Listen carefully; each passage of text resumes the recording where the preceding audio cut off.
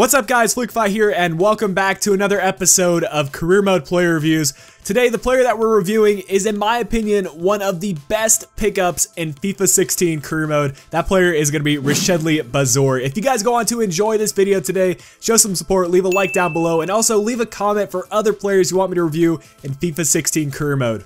At the start of Career Mode, Bazoer is a 75 rated center mid, 18 years old, has that exciting prospect status, and has a real value of 4.8 million. When he's heading to inquiry over to Ajax, they're going to say you have to pay up 9 million. So realistically, you can pick him up for right around 6 million, which I'll tell you guys right now, that is a bargain for this player. We'll take a look at the player information now. He is 6 foot tall. He's from the Netherlands, center mid, right-footed, medium work rates, 3-star weak foot, and 3-star skill moves. No traits to start off with, and no specialties.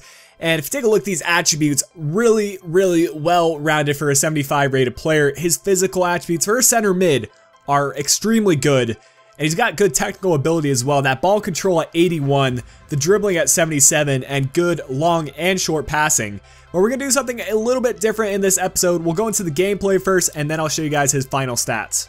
Hopping into the pros and cons for Bazoer, I'll tell you guys right at the start that the majority of these are going to be pros because he is a fantastic player.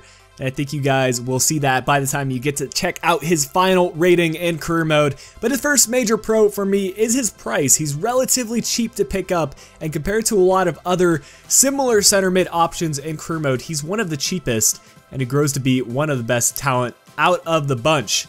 The next pro is his speed, and for a center mid, his speed is quite good. By the end of Career Mode, he does finish with 81 acceleration and 78 sprint speed. Of course, you can work on that through things like training and working on different attributes, so it could end up even higher than mine. The next pro for me was his dribbling. 97 ball control, 93 dribbling, and 78 agility by the end of Career Mode, and for a center mid, that's extremely good, and especially for like a center mid that plays a little bit more defensively like Bazoer. The next trait has to be his passing with 98 short passing and 94 long passing by the end of Career Mode. So you're going to be able to find your strikers and your attackers moving forward, and then you'll have the pace as well to help them on the attacking runs. His next pro and his final pro is his defending. And like I mentioned, I would personally play him at the CDM or center mid role. I think that's where he fits best. And one con that I will mention has to be his finishing at 67 by the end of Career Mode for me. It's a bit low and I wish it was a little bit higher. But to be completely honest, if you're a center defensive mid or a center mid, you don't need to finish as much as your strikers. Alright, now that we have that out of the way, you guys can see Bazoer ends at a 90 overall rating. At the age of 28, he started to decline after 28. For me personally, he might be able to last a little bit longer for you guys. But he does reach that one of the world's best status and has a value of 47 million. That's an increase of 42.2 million. Does pick up the crosser specialty, which I was a bit surprised by that he didn't have more specialties, because if you look at his attributes, he's an incredible player and very well rounded. As you will see, grows across the board in the physical, mental, and technical traits. Physical grows a little bit, and to be fair, he starts with great attributes, so he doesn't need to grow too much in that physical department.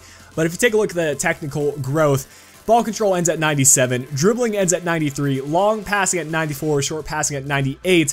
And then his defensive traits are also really good. The long shots aren't bad either. I just wish he ended with higher finishing. If he would end with higher finishing, he would literally have no cons. You could probably play him at the center mid, center defensive mid, or center attacking mid if he had higher finishing. But definitely play him at that center mid or center defensive mid. I think that's where he will suit your team the best and be of the best use to you. But overall, at that center mid and center defensive mid, I'm going to give him the 10 out of 10 overall rating, the first 10 out of 10 for this year, and hopefully the first of many. But guys, I hope you have enjoyed this review.